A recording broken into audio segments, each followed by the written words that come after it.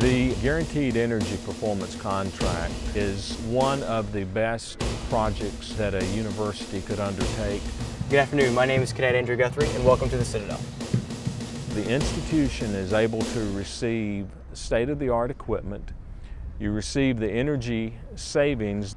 We utilize those savings to pay our debt service on the $4.7 million expenditure. 3 companies submitted proposals, but the creativity of the Ameresco proposal was definitely there. Everybody else's book was this big with their proposals and their backup data, and Ameresco gave us a book about this big.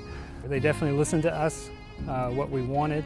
We provide the information and everything we've uncovered, then together we decide what has the greatest attributes for energy savings or environmental improvements, but still the end use is that the customer makes the determination, and that's ultimately how we formulate the final project scope that's going to go to construction.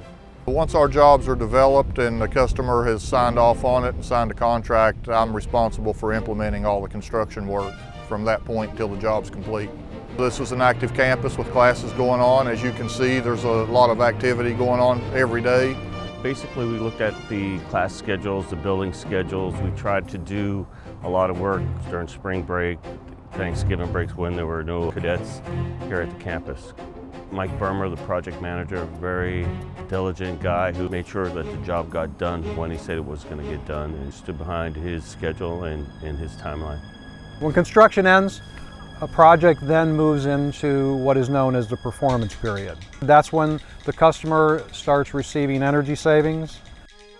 My job is to visit the customer site, go through all the energy savings calculations, and then make sure that the equipment that Ameresco installed is still performing and generating the savings that we said that it would. We were able to accomplish a great deal for $4.7 million. We're projected to save $670,000 a year. It's just amazing how much money you can save, how much energy you can save, and all of the intrinsic values of a project like this. And we've got a great, rich heritage here at the Citadel.